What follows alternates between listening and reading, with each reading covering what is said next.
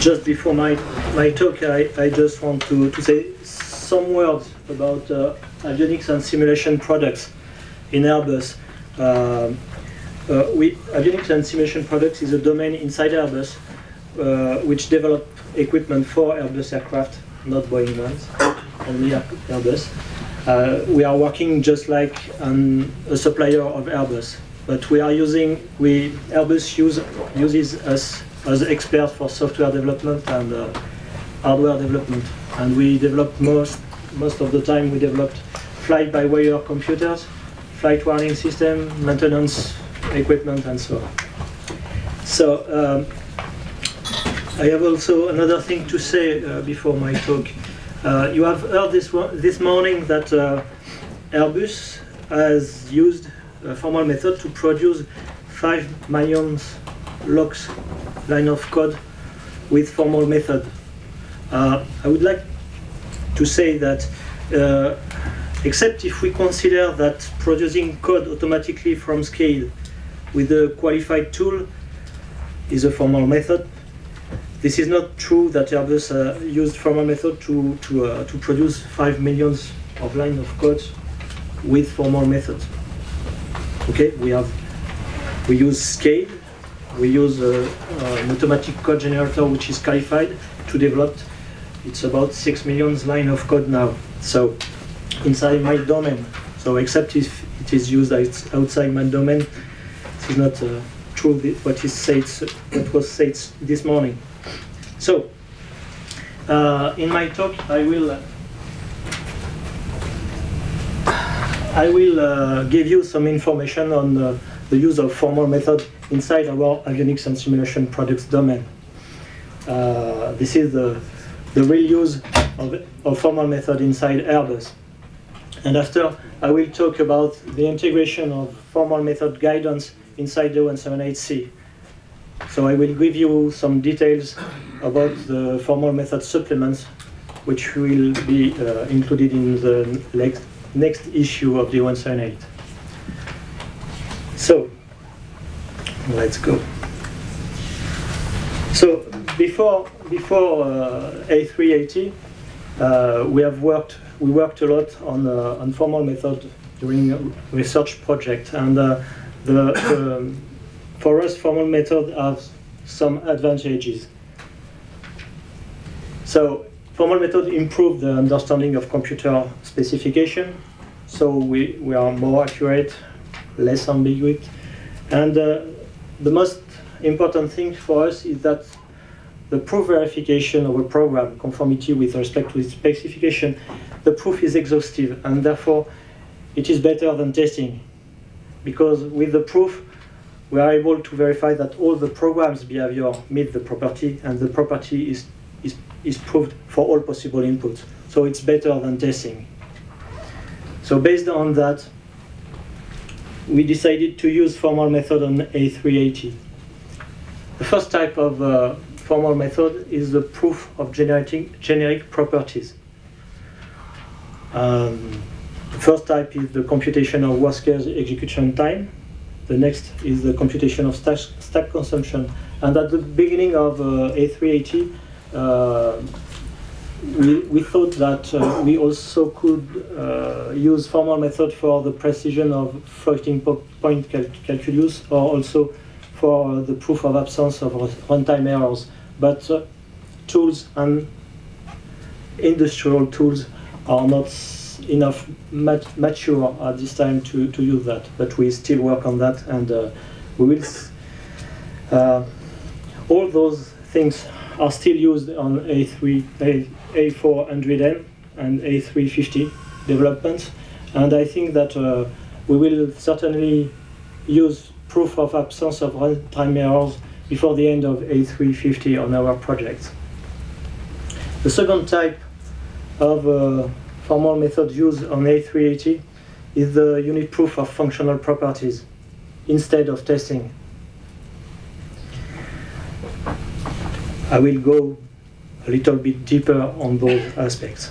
So let's begin by the first type of formal method used. So for worst case execution time computation, we use a tool which is called AIT. I think it's like that. This is a tool developed by Absent, a German company. This is based on abstract interpretation. It works on binary code, and it uses a model of the CPU and the chipset around the CPU.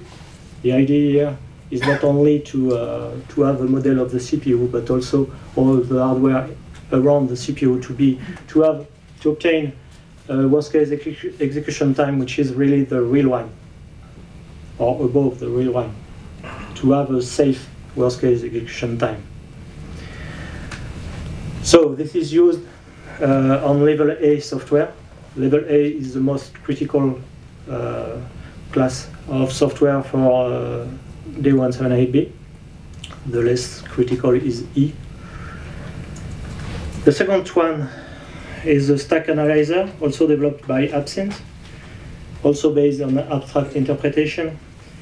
It also works on binary code. It is important to say that those tools are working on binary. Our aim is to be the more close to what is executed in the real life of in our aircraft.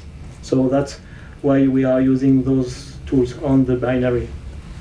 It is not always possible, but we try to do that.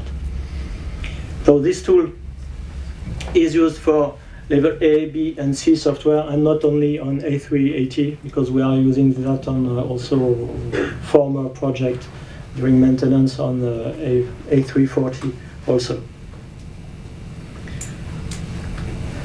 And next to come, we are using, so we still work on that, a tool which is called Fluctuate for precision of floating point calculus, which is developed by CEA, the French Nuclear Research Center. It is also based on abstract interpretation, and it works on C. It's not always possible to work on the binary.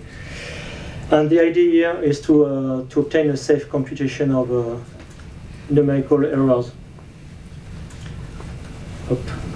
The next is we are working a lot of tools and industrial tools to prove the absence of runtime errors. And here I talk about Astray, but we are working also on other tools. Astray is developed by École Normale Supérieure de Paris with the team of Professor Couzeau. It is based obviously on abstract interpretation. It doesn't work. So on abstract interpretation, it works on C code, and the idea here is to prove the absence of runtime error like division by zero and other things. So those tools are in the first type of formal method to prove the generic properties. The second one is the use of caveat for the unit proof instead of testing. Caveat is developed by CEA, the French Nuclear Research Center. So caveat is based on deductive method, theorem proving, and it works on C code, not on binary, but we are doing what we can. We use that on the level A software. More precisely, we use this tool and this method on the subset of the primary computer of the fly-by-wire system on the A380, A40, 400, and A350 also. The subset on which we are using caveat is what we call the auto test, safety test software.